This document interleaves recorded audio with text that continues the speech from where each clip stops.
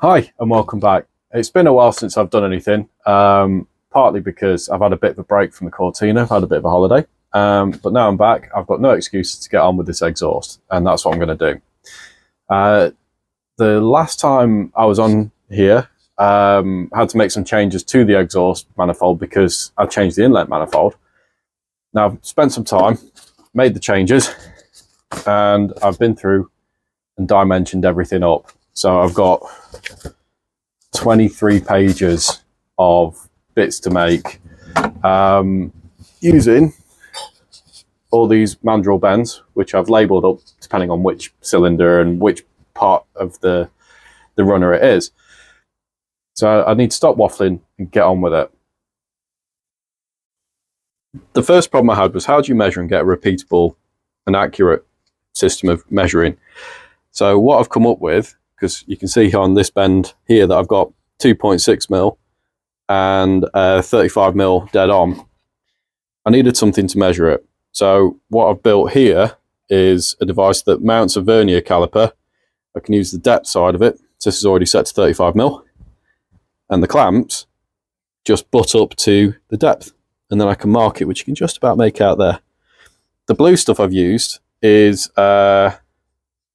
oh god, now I'm going to get covered in it. Engineer's blue. Now, it only comes in a small tin, which I'll very carefully show you. That's a lifetime supply. It goes really far. Now, I've put a bit of thinners with it just to help it spread. And it actually looks a lot darker on here. Don't know why. But yeah, the intention here is that I can put these up to where I need them. The vernier mounts into it. And then I can, if I need to, I can actually mark the center line of the pipe as well. So let's get on with it.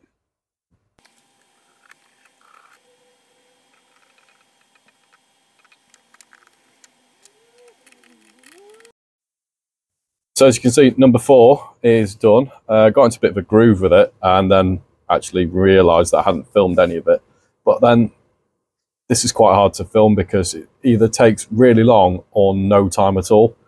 So I'm still trying to get my head around it. But let me show you what I've done.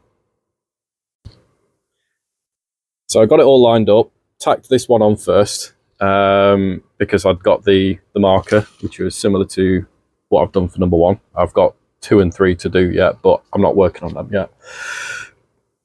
And then I was trying to hold all this, and it wasn't too far off. I had the cuts I'd made were slightly longer than what I actually needed. And I think even though I've tried to get the bandsaw over there set up, it's just not quite a straight cut, but it seems to have got decent fit. Little bit of adjustment here and there. What I've also found is, obviously, I need to allow for tolerance in the bend itself. It's going to move slightly, so this has been altered, tweaked slightly to fit. But now I've got the adjustable one sorted. So this is the first part of number 1, which is a 75-degree bend. So I've got this marked out for where I need it. What I do need to do, where is it? So this is number 1. Now, I based these lengths off what was on their website. So what they were saying was that you'll get approximately, I think it's like 90 mil extra on the bend. So where the line is here, up to 90 mil. So these two I hadn't, because of what the overall length was to get to that collector, it ended up with a gap here, which I was going to use some of the offcuts from, like, something from here. Because I mean, this is a crazy amount on this 75. Now you can see this one is slightly longer, so I'm tempted. Yeah. So this is going to be the one on the collector. That's going to be the one that joins these two together. So I'm tempted to get first piece in here, roughly align, do the cuts for this part here, the 60 degree that comes in, and then cut the other 60 where it meets on here, and just see how much I need to remove if I do. Because I'm going to have to remove some, I'm not actually going to have to put any in, which is quite nice, because it means I save a weld. So what I'd have had to do done is like have a piece here, you've got this bit, then you'd have another bit and a joint, so you'd end up having to put in one weld here and one weld there.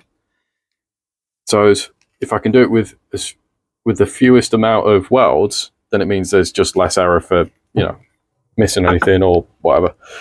So yeah, I'm going to crack on and actually remember to turn the camera on this time.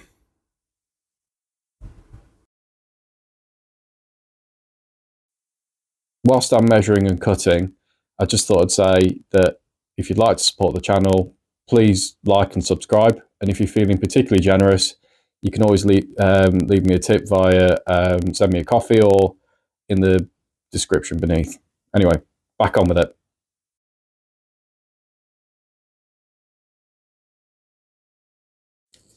So number one's in. I was wrong. I did need to put a piece in here, but you can see this originally was meant to be straight and it's actually kinked round by about 15 degrees or so. So I don't know if I've had some movement here with the collector just coming away from the engine, but I'm happy. It's all right. It'll be fine. What I just need to make sure of is when I bring 2 and 3, because 2 and 3 are going to come underneath here and around. So what I need to make sure is that this doesn't go in the way, but this is why we're tack welding anyway. I think what I'm going to do next is put this inlet manifold back on. In fact, undo that one. It's going to stay anyway. I welded it. It's that side. So I can do this one-handed.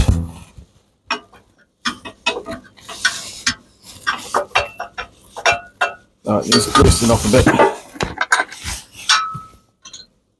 I've had to put the jacket on because it's absolutely freezing in here. Got no form of heating. Just my heater packed on. Never mind that. Just keep working. So what is good? Looking at it. Alright, I'm just going to put this inlet manifold on. I'll be back in a sec. Right, there we go. So that one's on. That one's a bit loose. Needs a bit of adjustment to get those in line.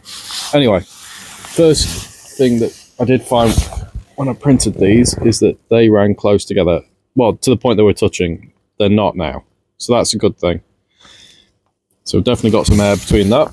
And I've definitely got plenty between that.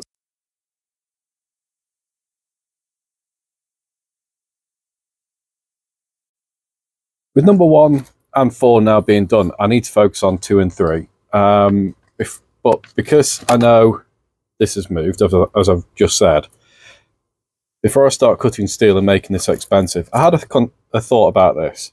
I'm not doing anything else with this printed one, so I'm going to cut it at this flange here and just see how well this lot slides under here. I can already see, I mean, we've got the flange on there already.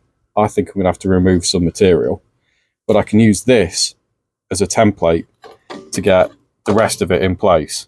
So I'm going to cut these off here at the flange. See how, because I've already got a bit of a straight piece there, so I can always bring that in. If it comes down to it, I might redo number 1. I might come back to it because I'm not happy about this kinked piece. And if it means that I'm going to have to compromise 2 and 3, which it already looks like I'm going to have to, it's not going to put me in a great position. So let's get this chopped off and we'll go from there.